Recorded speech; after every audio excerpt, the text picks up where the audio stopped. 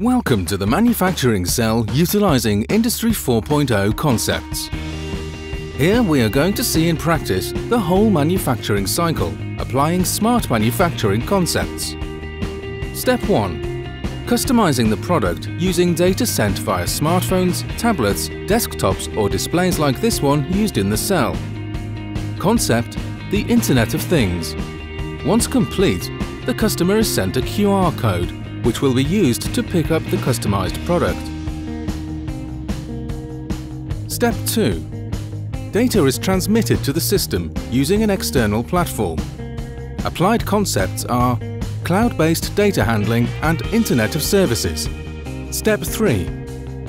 The KUKA robot receives the signal via the PLC to initiate the process.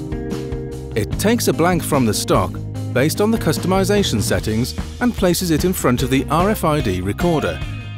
This records all the relevant manufacturing data on the workpiece. The workpiece itself runs the process, applying smart product and smart factory concepts. Step 4.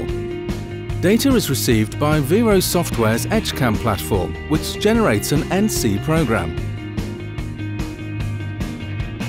This program data is sent to the machine tool, employing the concept of cyber-physical systems. Step 5. Prior to the machining process, the software controls an M&H machine tool probe from Hexagon to align the workpiece.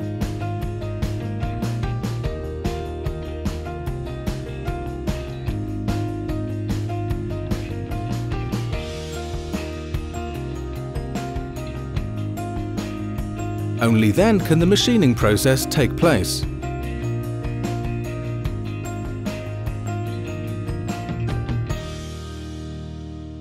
Step 6. A photoelectric position sensor detects the presence of a workpiece but does not identify exactly which piece it is. Concept: decentralized manufacturing. Step 7. The next robot receives the signal, takes the piece and puts it in the RFID reader to identify the unique customization parameters and continue measuring the workpiece. This example includes two models, prismatic or curved. Step 8. Once the customization is detected, the same robot puts the piece in the appropriate machine and automatically identifies which measuring program should run. Applied concepts: smart product, machine-to-machine communication and RFID.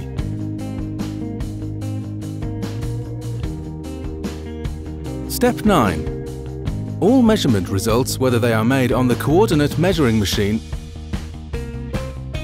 or by the machine tool probe, are sent to the QDAS statistical software platform, controlling and managing production capability. Finally, the user inputs the QR code into the reader, which detects the piece. The laser engraves the information originally programmed by the user for future traceability and delivers a 100% customized product.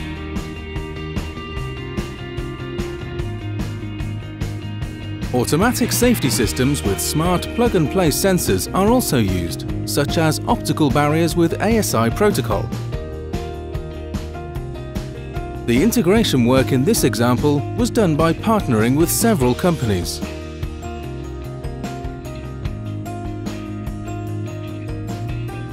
This is the future of the smart factory.